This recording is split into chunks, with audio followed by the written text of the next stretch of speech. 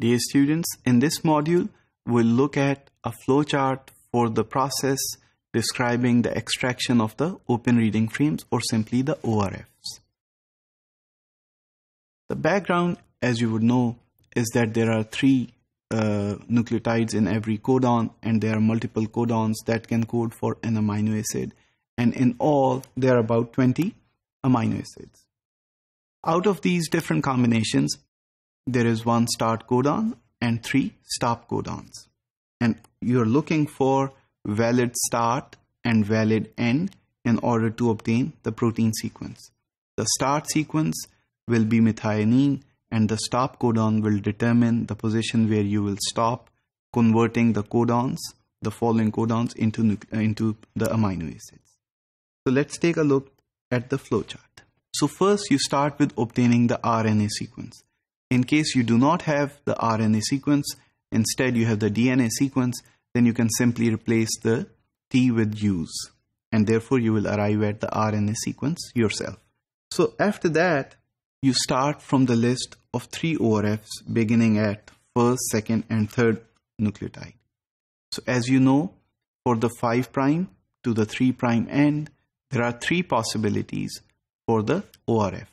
And similarly, on the complementary strand, that is the 3' to 5', you have 3 other additional possibilities for the ORF. Therefore, you start with the 5' to 3' end, you have 3 ORFs, and you translate each codon starting from the start codon, that is methionine, you code for the amino acids until you arrive at the stop codon. Remember, the complementary sequence, you have to extract ORFs for that as well. So you have to obtain the complementary sequence if you don't have it by simply finding the complementary nucleotides for each nucleotide that exists within the sequence. Then you list the 3 ORFs for the complementary sequence as well.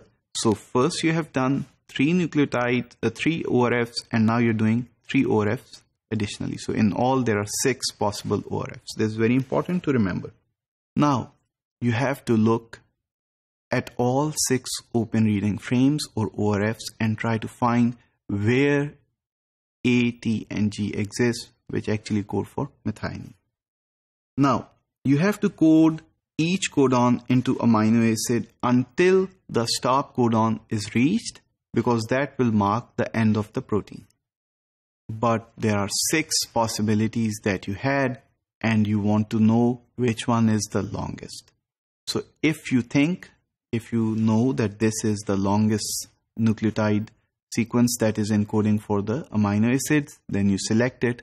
Otherwise, you go back and you select a different ORF, let's say ORF number 2 or ORF number 3, ORF number 4, 5, and 6.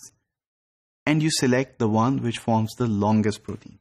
So once you know which ORF forms the longest protein, you select that ORF and you convert it into the amino acids, and that is the protein that will be encoded by that portion of your RNA.